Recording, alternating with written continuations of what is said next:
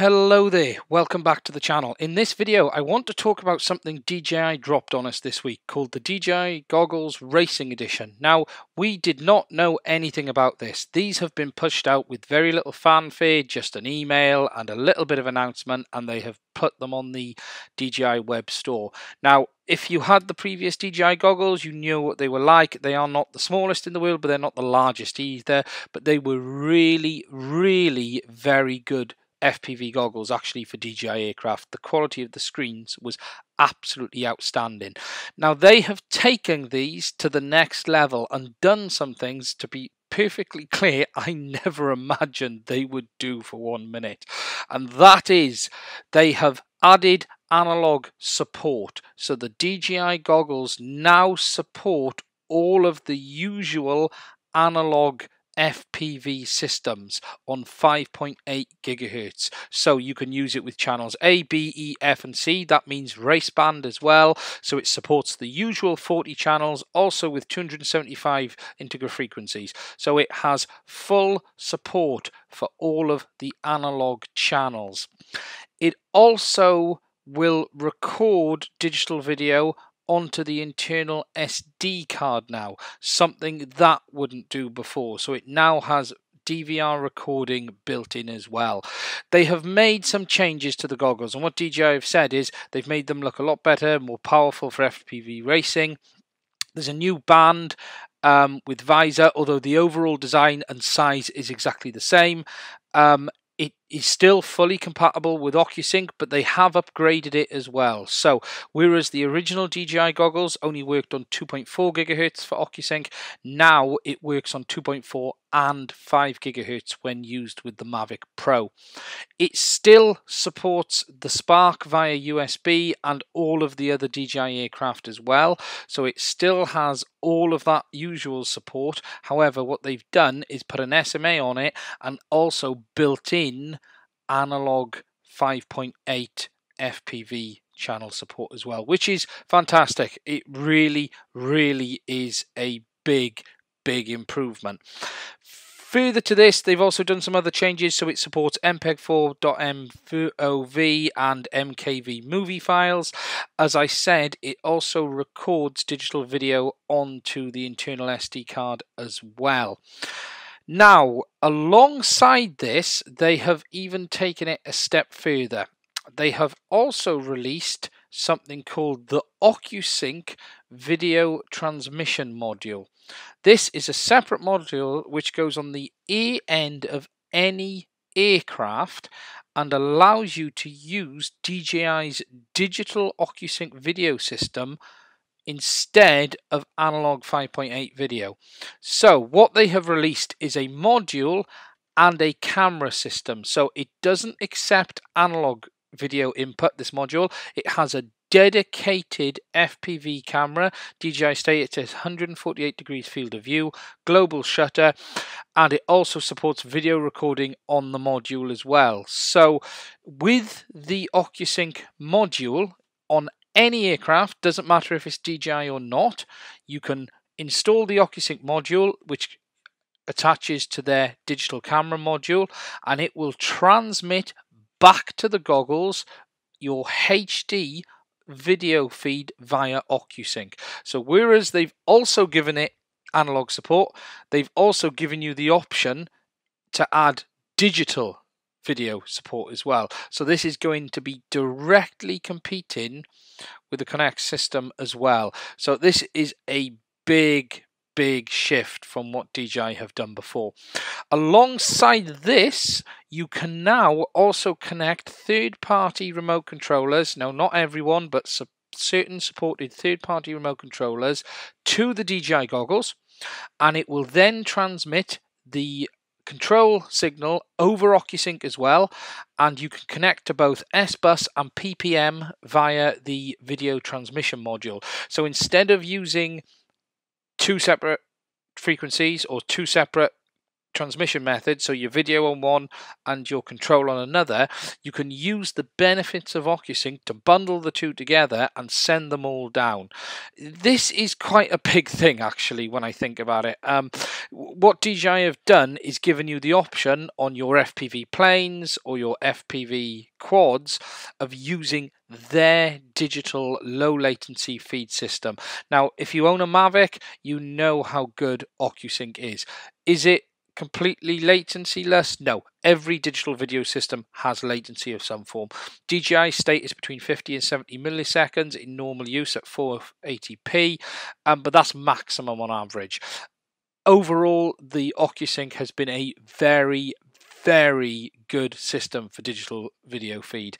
However, you can now use analog as well if you wanted to, but I am very intrigued about the Ocusync module. It supports both 3S and 4S batteries. As I said, PPM and S-Bus. It has 12 selectable video channels, so you can individually step between different channels. And what DJI actually say is you can have up to 19 simultaneous Ocusync systems in use at the same time. So whereas on analog you tend to get a lot less, on Ocusync DJI is stating there are 12 channels on 5.8 and 7 channels on the 2.4 band. Now this is the digital channels, not the analogs, which give you a total of 19 simultaneous systems in use at the same time without affecting each other. That is impressive even among itself. They support all of the other features that the DJI goggles had before. So all of the usual stuff like the control for the DJI drones, the head tracking and everything like that. They already support that. However, on top of that, what they have added is analog video 5.8 gigahertz at the usual channels with the goggles, and a separate digital Ocusync transmission system to be able to use the DJI system on any aircraft you want. Some additional interesting bits of information I've spotted whilst looking through the specs. The transmission module has an SD card slot on it as well, so you can put an SD card slot in the transmission module and an SD card slot in the goggles, and it will record video on both sides. So it will record the digital video from the camera on both the Ocusync unit and the goggles side as well.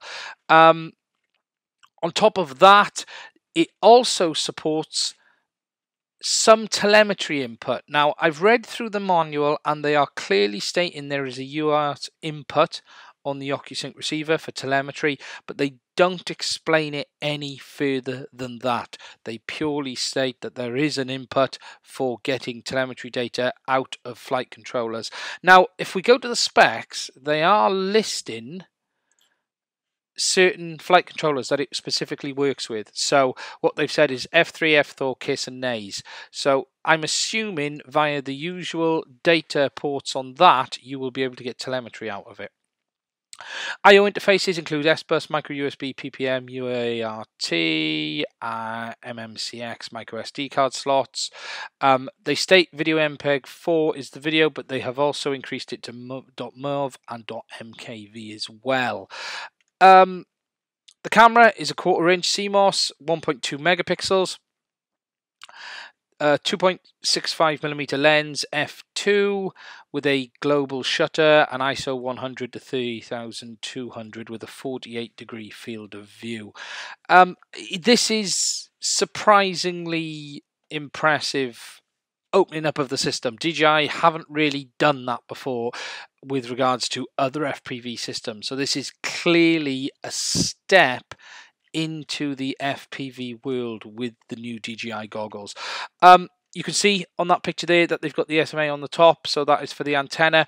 With regards to antennas, actually, I should talk about that a little bit more as well. They have released 3 antennas with them as well. Now, you can use non-DJI antennas. They've made that clear that you can do it, but they don't recommend it.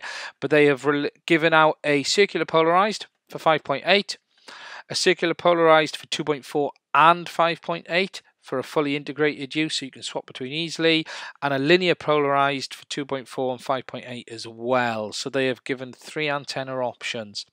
So the goggles come either on their own or as a package with the Ocusync transceiver. Now, looking at it, the goggles on their own are $549 or £549 in the UK. That is just the Goggles Racing Edition on their own. They do a Carry More backpack version, which is the goggles and the backpack for $609. Now again, the goggles on their own does not include the Ocusync transceiver or camera. You would have to buy them separately. They do what they call a goggles racing combo for $859 or £899 in the UK. That includes everything you would ever need. So it comes with the goggles, the charger, the wire clip, the 2 SMA antennas, the cyclically polarized, reverse SMA connector, micro USB cables, cleaning cloth, the Ocusync camera, the Ocusync air unit, and the additional antennas, the cylindrical antennas, the dipole antennas for the transceiver. So whilst the big package does look expensive, it does include pretty much everything you would need. Ocusync 3-in-1 power cable, so that is for attaching to other flight controllers. It is the complete package, and it includes the Carry More backpack as well. So for the $859, you can get the whole thing in one. Overall, I'm actually a little bit blown away by these. I had the DJI goggles. I don't have them now, mostly for this reason. I already have a set of FactShark V3s and I have a Headplay HD. I spent more time on my analog goggles than I did digital, so for me it wasn't worth keeping all 3 just because of the expense. However, I am seriously considering selling both my other sets of goggles and getting this piece of equipment, because there's something that's really intriguing me, is getting this Ocusync receiver on one of my FPV planes. I really want to get this on my Bixler, or maybe even on one of my flying wings, because I would love to give it a shot. It isn't going to be as low latency as analog, there is no question about that. However, to have a really high quality digital Ocusync feed really does intrigue me, actually. It really does. So that is it for the new DJI goggles. Just to summarize, same goggles form factor, no larger, no smaller. They have added analog 5.8 GHz FPV support for the usual channels. So all of band A, B, E, F, C, including race band. 40 channels in total, 275 integer frequencies. They have also released alongside this the Ocusync ear-end transmission module. That transmission module doesn't come with, but supports a dedicated DJI camera, which is 1.2 megapixels. Again, this is competing directly with the Connex system. It will transmit video on both 5.5 GHz and 2.4 GHz over the Ocusync system back to the goggles at low latency. It also supports S-Bus and PPM, so you can connect your third-party controller to the DJI goggles, and rather than use the built-in transmission module in your controller, it will send your control signal over the digital Ocusync system to their ear end and straight into the flight controller. It supports multiple versions of the usual FPV flight controllers, the KISS, the NAYS, and it does support input for some telemetry as well, so you will get some on-screen telemetry. They have also expanded the Ocusync frequencies from 2.4 to 5 gigahertz as well. It's a big change. Big change. I want to see if I can get my hands on a set of these, get playing with them, and give you guys my opinions, because I'm actually very impressed. If you're interested in ordering a set, there are some links in the video. I'd appreciate if you'd use them. Please subscribe to the channel, and I will do another video again soon. Thank you very much for watching.